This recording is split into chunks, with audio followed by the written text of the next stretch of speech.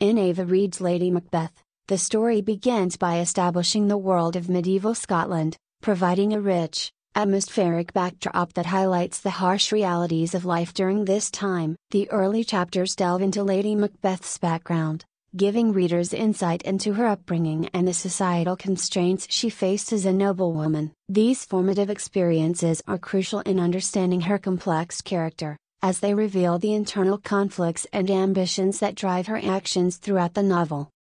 As the narrative progresses, Lady Macbeth's marriage to Macbeth is portrayed as a union rooted in both love and mutual ambition. The dynamics of their relationship are explored in depth, showing how their partnership is characterized by a shared desire for power and influence. Lady Macbeth's influence over Macbeth is evident, as she emerges as the more dominant figure in their marriage, pushing him toward the fulfillment of the witch's prophecy.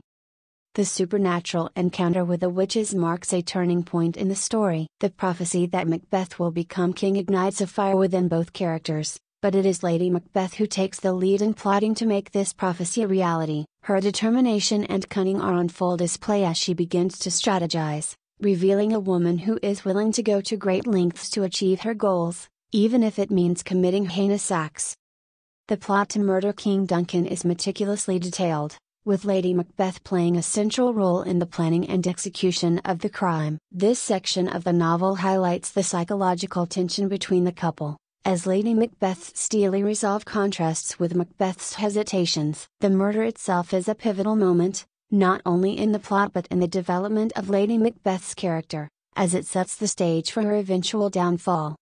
Following the murder, the consequences of their actions begin to weigh heavily on both Macbeth and Lady Macbeth. Initially, Lady Macbeth may appear unshaken, but as the story unfolds, the psychological toll of her actions becomes apparent. She starts to experience intense guilt and fear, which gradually erodes her mental stability. Her descent into madness is portrayed with a sense of inevitability, as the weight of her guilt becomes too much to bear. The final chapters of the novel focus on Lady Macbeth's complete unraveling. Isolated and consumed by paranoia, she becomes the shadow of her former self. The once powerful and determined woman is now haunted by the blood on her hands, symbolized by her obsessive hand-washing and sleepwalking. Her tragic decline is depicted with a sense of pathos, as readers witness the complete disintegration of her psyche. In the concluding chapter, the novel reflects on Lady Macbeth's legacy. It examines how she is remembered by those around her and by history itself,